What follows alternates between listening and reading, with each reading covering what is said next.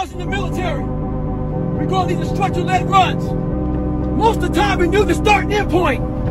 So on the way back, I started seeing people getting happy and shit because the end was near. But there were some asshole instructors that would hear the happiness and go right on past the end point. When that happened, everybody stopped talking. Heads would stop dropping. At that time, I knew what happened in their minds. They were living off the hope factor. They hoped the instructors would stop running. They hoped the water was never cold. They hoped the weather was fucking good. I don't live off that hope shit. I wish the water was cold. I wish them motherfucking instructors keep on fucking running. I wish for fucking rain. When the ending is unknown and the distance is unknown, that's when you know who the fuck you are. You know, I hope it is fucking hard. I hope it's so fucking hard that no one can do it.